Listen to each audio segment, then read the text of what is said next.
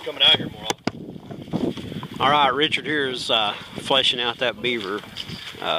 Jamie just cleaned up, so he's going to flesh it out here on the fleshing beam really quick. Remember when you get those ripples. Kind of watch that. There you go.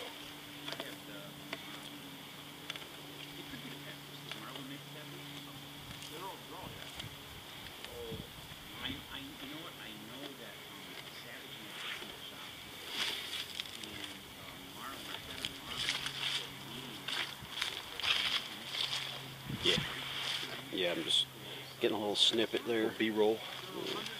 All right, now once you get a roll going like that, not this way.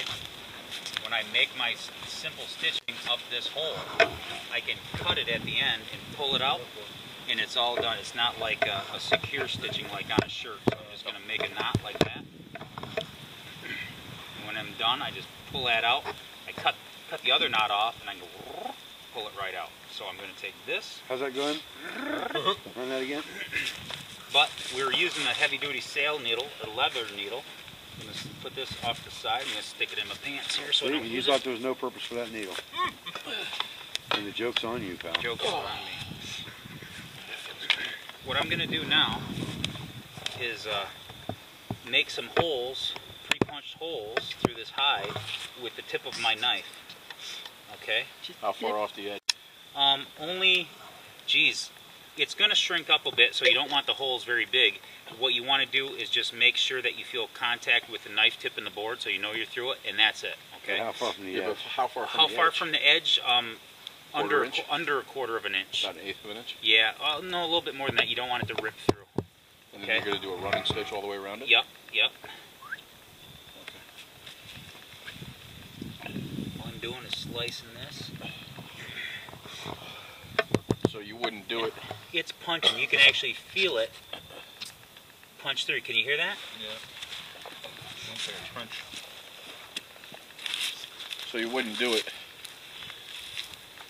Never mind. Don't worry about it. Here, no, I'll put this board up so you can actually see what I'm doing. Like in a deer hide, you go straight across. You're not going straight across. You're going around it. Yes, because it's a circle. That's the butt right there, I'm assuming? No, these are the leg holes. That's the legs. Leg holes. Cut the butt out of it. And you made that V.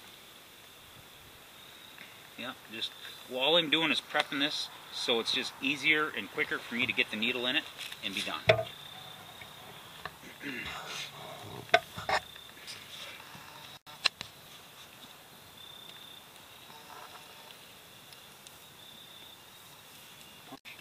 punch, punch. I don't want to make it not bigger or anything else. What I'm going to do is if it did pull through like that, no big deal. Stop a little sooner. I'm just going to run it through here. And when I want to take it out, I just cut that loop. Bless you. What I want to do is make sure it's secure. That's it.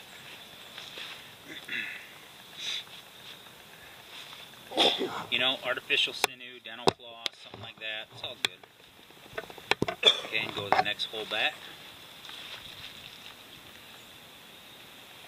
Find the next punched hole.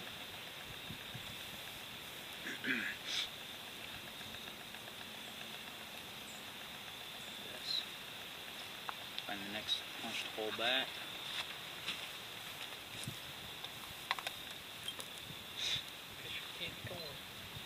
Got a picture of the candy cone. The candy cone man. For around the cabin, baby. Candy corn. Teaching home ec. Candy corn teaches home ec at the Travis class. He's the best at it.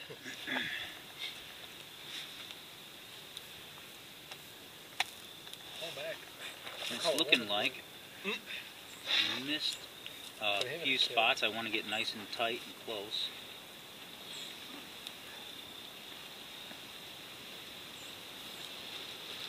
So I'm just adding in where I think there's just too big of a gap because I want it nice and tight. I'm just going to fish this line through.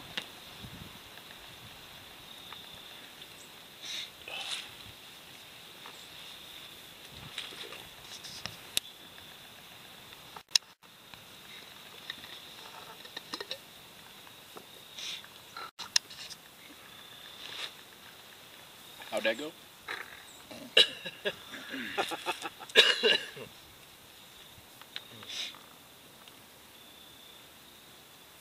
In case you haven't noticed, Richard, we like to mess with each other all the time. Just a Pathfinder thing.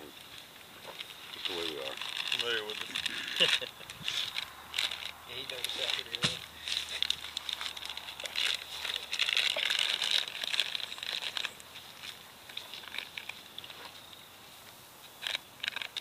If you come back around, you won't be safe. Oh yeah. Man, What? You get one freebie. right for the shoulder for God. What am I, Jared Jeter? Nah, man, you're worse than. What'd you say about Jericho? I know I'm sleeping on the ground. That's good for you. Good for you, buddy. I did it last weekend. That's good for you.